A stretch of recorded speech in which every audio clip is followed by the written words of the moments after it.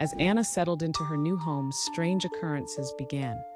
Whispers in the dead of night, soft footsteps when she was alone. At first, she dismissed them as products of a tired mind.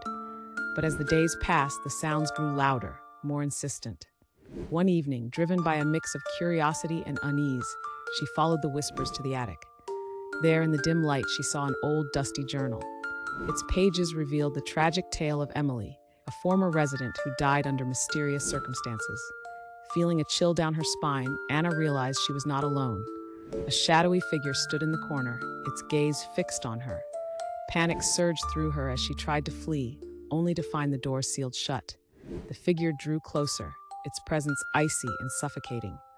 In a moment of sheer terror, Anna remembered Emily's name and whispered an apology. Suddenly, the figure dissipated, leaving behind an eerie silence. As the first rays of dawn broke through the attic window, Anna knew she had appeased the unseen tenant. But the memory of that chilling night would forever haunt her dreams.